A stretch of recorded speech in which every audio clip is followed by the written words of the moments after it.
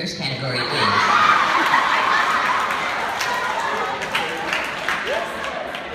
most likely to be best dressed in high school.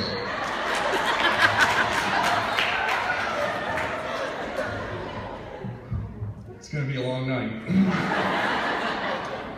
And the winner of this category will receive a very large crate of Hershey's chocolate milk. In third place, Rashad Hill. It's okay, Squad. You gotta wait till your first place to come up. Okay. There was a tie for second place between Kendall Bradley and Kiana Fowler.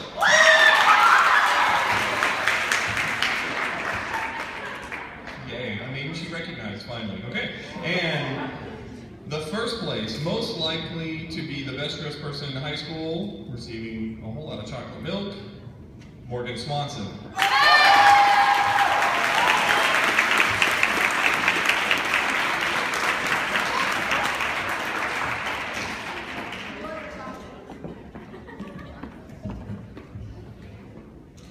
Prize for the next category is